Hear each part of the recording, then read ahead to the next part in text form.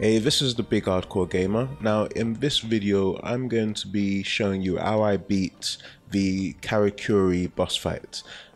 This one did take me a few tries, I'm not gonna lie, but it was like a very fun boss fight. Now, just like with most of the boss fights, I'm using the perfect parry a lot whenever I can because I want to try and get the retribution attack. Also, I am using the Tempest burst skill because I noticed something. When you activate it, you don't actually take any damage once activated, and until it's completed, and also you steal some of your enemies' health at least once it's upgraded anyway.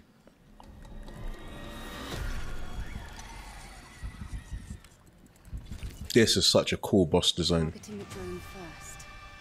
They're getting smarter. You're definitely not ordinary. Right, so straight off to start with, it's an unblockable attack. Just jump up to avoid it. Don't try dashing out of the way because you will get hit. This is always a free hit attack.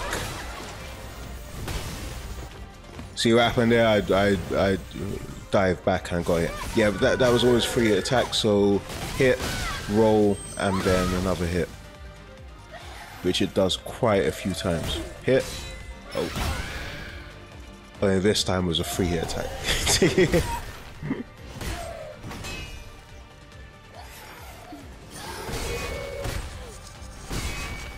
Yeah, hit, roll, another attack.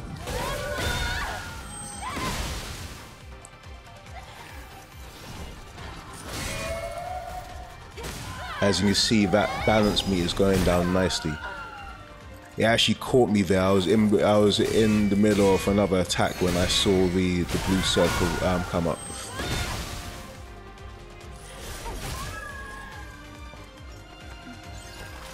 Right, so this is where it drops out those little minions. They are annoying. Just try and avoid them. Easier said than done sometimes, but right. So I switched to the mines to put them down, so the little minions, those little bot bastards, will actually run into them and blow up.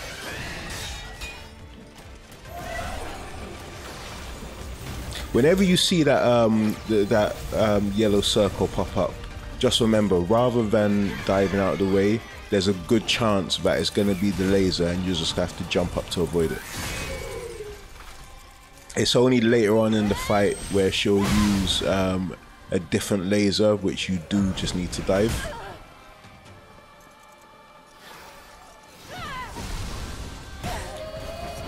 Alright, so at this point I needed to gain a bit of advantage, so I switched to my tacky skill. Again, you're not taking any damage when you're using this, so I switched to it just to give myself a bit of a breather.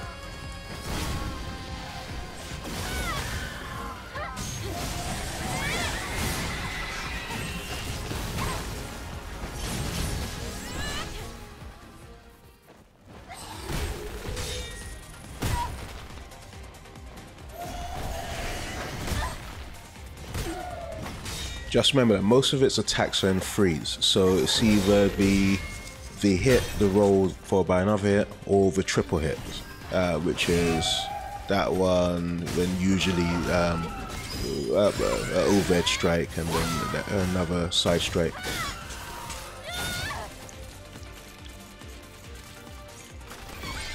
Right, so what I was saying about Tempest, see look, I didn't take any damage, and I also stole some of the health, so I'm back up to a full health bar now.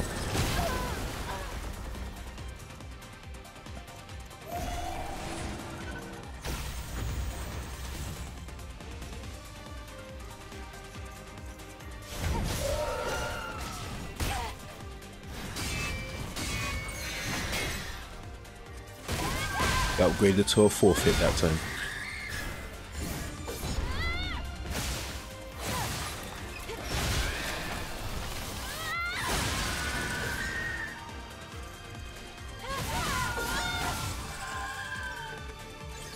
And you can see my burst skills is charged up. So yeah, this was the one I was talking about. This is the one you need to dive out the way from. But it only does that like late in the fight when it's losing. Switched to my Tempest, didn't take no damage, wiped out all the little minions, and stole some health, back to a full health bar.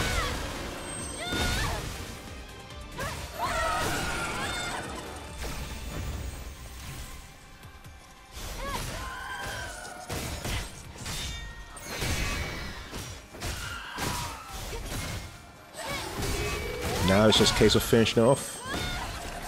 And it's a wrap. Well, almost.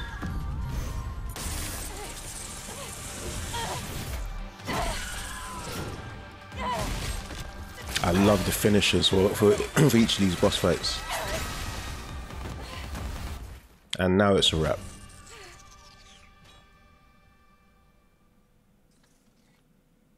Right, so I hope you found the video useful. If you've been struggling with this fight, not guaranteeing that it's gonna help you, but this is how I beat the fight anyway.